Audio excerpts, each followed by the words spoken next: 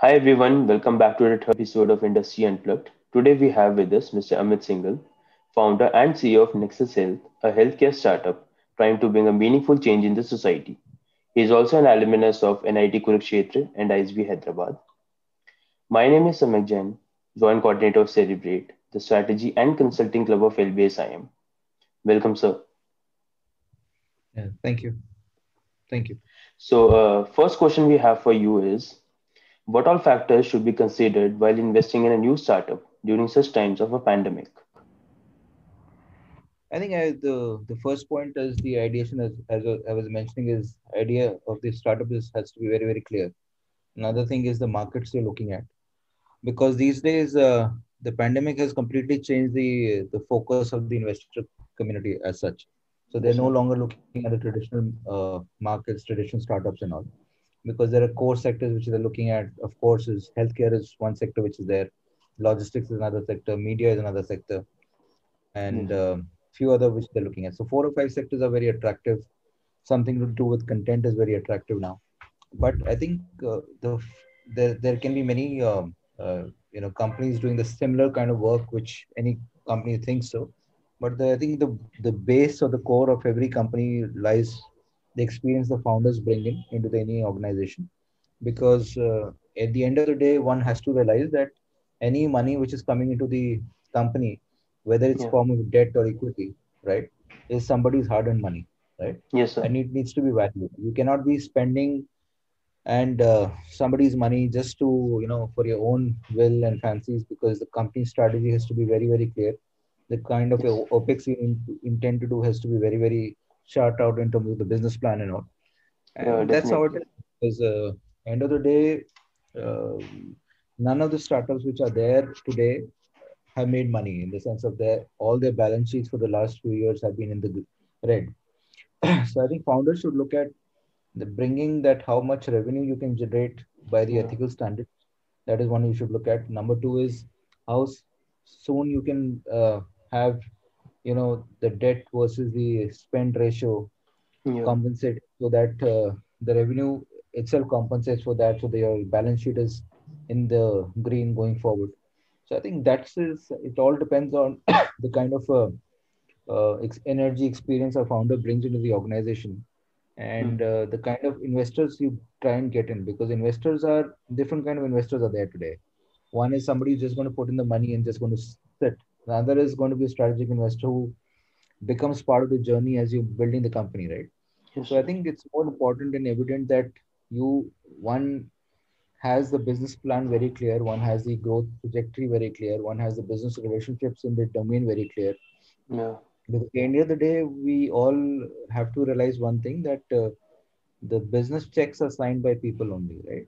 Yeah. They are not, there are no machines there. There's no AI engines there. There never Yes, going to sir. be AI engines there in terms of doing all that. So people have to manage people pretty well. And when you talk about people, it is about emotions, it's about values, it's about ethical standards. So I think that is the core of the thing, that how do you manage that stuff? And I always quote that example that Mahendra Singh Dhoni and Ganguly were excellent captains, right? Because they were Yeah. excellent man managers, right? And so I think that is all the crux of the thing, is that valuation is one thing, but getting somebody's money is important.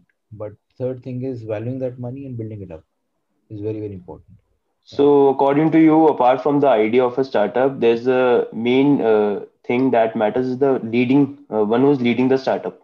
So that's the crux, and investors really look towards that factor also. Yeah, they look at that because they will always look at what kind of experience the investor, the founder has, right? Yeah. Somebody who's fresh out of the block.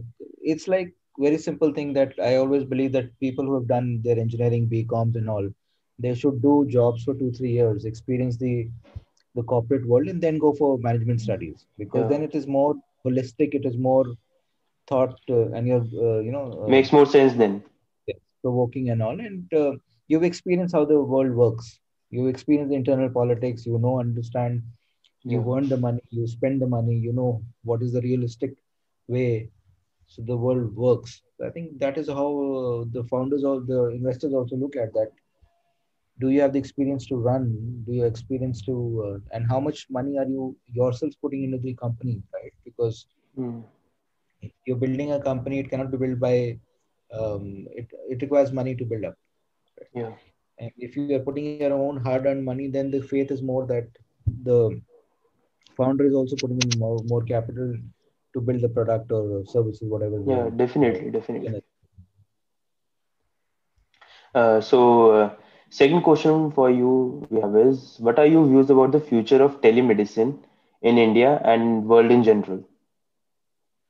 So telemedicine is going to be there. There's no doubt about that because I think we don't know that when the COVID or, for example, whatever the disease that might be coming in, it is, but it is COVID today. It may be something tomorrow. It may be something else. But Yeah. telemedicine is here to stay. Number one. Number two, I think it is more important that we value the medical fraternity which is out there because a lot of times we have seen that the senior doctors which are there in the industry who work for 25 years, 20 years, 10 years, they are not valued. They're equated some to somebody who's just fresh out of the MBBS or MD or MS, whatever, right? Yeah. So, I mean, the only problem I have in this is that when we talk about telemedicine, you're talking about any company you see, they're always pushing their ads on the sense that telemedicine with an expert. When you go and check that expert, is somebody who's out of 1 year out of the college.